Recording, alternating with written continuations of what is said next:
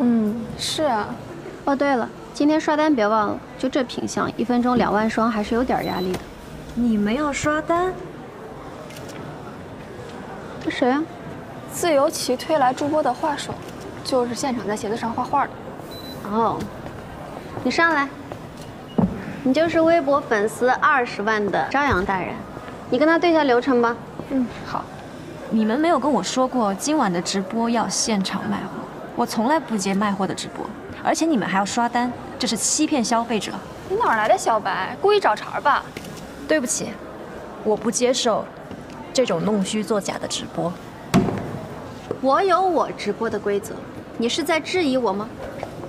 再说了，主播不应该戴面具，到时候观众是看我手里的产品，还是看你脸上的面具啊？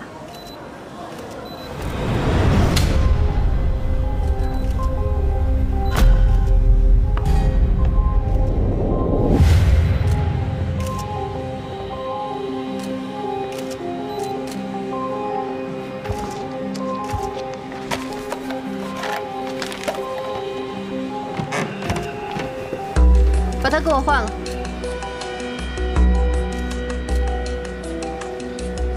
和我合作不能任意更改指定方案，我不管他戴没戴面具，你们俩必须给我一起直播。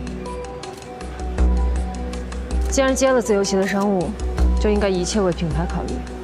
你这么傲慢的甲方，我倒是第一次遇到。你现在只有2个选择，要么给我正常直播，或者走人。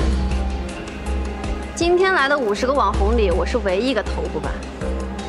江小姐，你可知道，如果我走了，对直播效果和销量的影响是什么？你现在还找得到别人吗？不知道，因为根本不重要。在这个世界上，没有谁是不能被替代的。咱们走着瞧。